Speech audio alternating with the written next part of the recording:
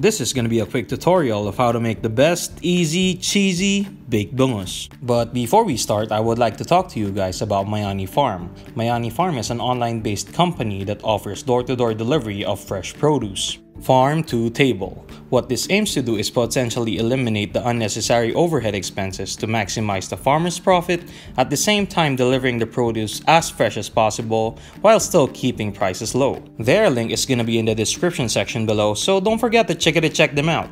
And we are back to cooking. First thing we will do is mince a whole garlic, or whatever you call a whole garlic. I think it's called a bulb, but I'm not really sure. Google! Then we would need to grate a cup of processed cheese, or what we call quickmelt. I would like to thank my friend for helping me out on this very difficult task. Add the garlic to the cheese, then pour in 100 grams of melted butter, or roughly half a bar. Then just give that a good mix.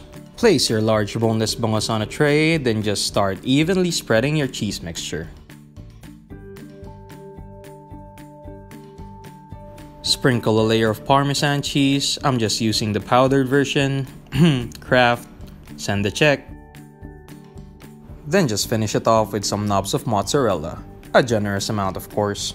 Pop it in the oven for 20 to 30 minutes at 350 degrees Fahrenheit.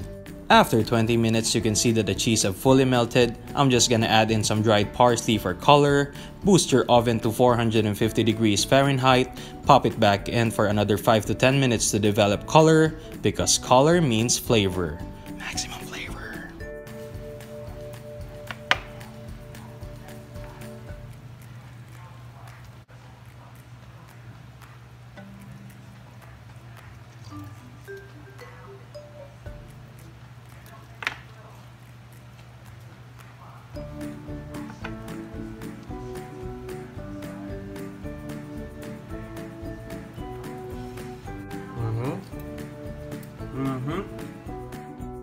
This is Maxi from Maximum Flavor. Thank you again for watching the video. I would also like to thank my friends from Mayani Farm for sponsoring this video.